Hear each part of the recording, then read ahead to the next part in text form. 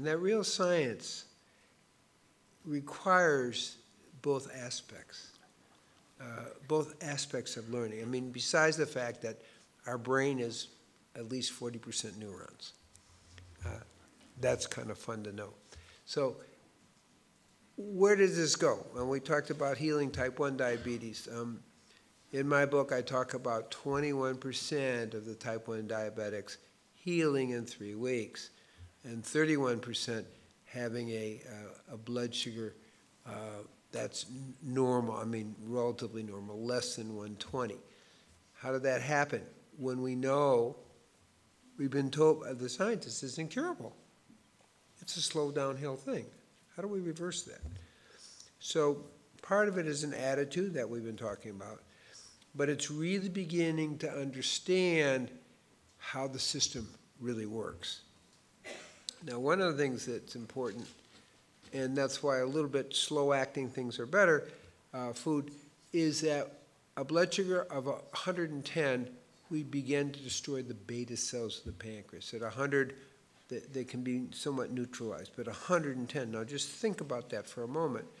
So Steve's earlier question, well, what do we do with some of these slower acting things versus faster acting? And I think it's important, slower acting.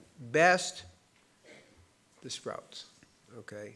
I personally, that's my main, I have 1 meal a day, that's my main thing, is a lot of sprouts, because there's a lot of energy. And we've looked at it, we've looked at with Karelian photography, we've done different ways of examining it, and it's clear that sprouted foods by far has the most energy. So now we say, well, food isn't just about sugar and carbohydrates and protein, but it's about energy. So another way of understanding is when we go to a more sproutarian diet, we are going to get more energy, and we're going to get more healing for energy. That's really the main point I want to make with this. We haven't quite gone into the Alzheimer's, but I want to say that within a 3-week process, I track people's memory and brain function subjectively, but by and large, people often start, if they've had type 2 diabetes for a few years or 10 years, they start at maybe at 2 out of 10, 10 being best. And by the time we're done with 3 weeks, they usually reach about 9 in terms of memory, cognition, clarity of mind. That's a big deal. Somehow it's not really written that much in the literature, but getting your brain back is a pretty good thing. Getting your heart back is a pretty good thing, right? So we have a thing called type 3 diabetes, which is really Alzheimer's related to a higher sugar, and what happens is that the brain becomes insulin resistant. So, and I'll just define the 2 terms so we're on the same place. We have insulin resistance and leptin resistance. And we haven't talked about obesity yet, but they're connected. So insulin resistance means the system, insulin is not working in the system to bring glucose into it. That's what it means. And so you have to keep pushing their insulin higher and higher. And we use different ratings. You know, maybe the ratings I use is insulin from 2 to 10. Above 10, I consider insulin resistance. Other people say 20, but for my accuracy, that's what I use. So we're talking now about sprouts as a primary food, you know, and the nuts and seeds. Answering that question, and leafy greens are your big players in the picture. And I mentioned it's going to be 6 months after you're healed that we can consider blueberries, bilberries, and so forth. That's what I call phase 1. Now, we'll be talking about some of that tomorrow, but just get the idea that we get food is energy as well as, you know, carbohydrates and proteins. That's important to understand.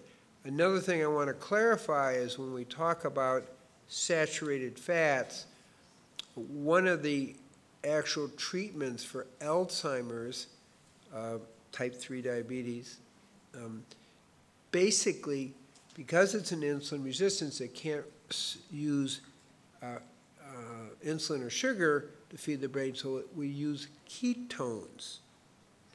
And I had seen people taking 1 to 3 tablespoons of coconut oil a day, and their brain comes back. Why? Well, because the ketones, now we're calling them mid-chain fatty acids, but it's beta-ketoglutarate acid is one, that actually feeds better, 25% more efficient for brain function and heart function.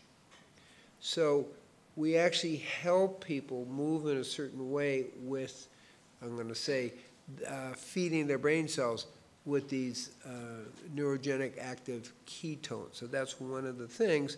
And then eventually people come out of insulin resistance because we move them more into a ketone metabolism. That also happens while we do the fasting, because after 1 week, most everybody really, after 2 days, we've used up all the carbohydrate storage in the system, and we start moving into fat metabolism, which is producing the ketones. So there's a few things that go on in the overall treatment. So fasting, for me, is a fundamental thing to get us out of insulin resistance and leptin resistance and basically go to ketone metabolism. And so I do use a little bit of fat. I'm not a person who does that well with fat, but I'll take a tablespoon of the mid-chain fatty acids. But if I'm treating somebody who's really got Alzheimer's, I want to give them at least 3 tablespoons a day. And that's kind of in the literature, too. Wasn't my idea. So just different ways of thinking about it. We have to shift the metabolism. That's why I always have fasting as part of my diabetes program for a week. Now, I'm not talking about type 1 diabetics. It's a little tricky, but for type 2, we do it all the time and slowly take them off insulin. So that's all part of the story. How do we move you into ketone metabolism and get your brain back?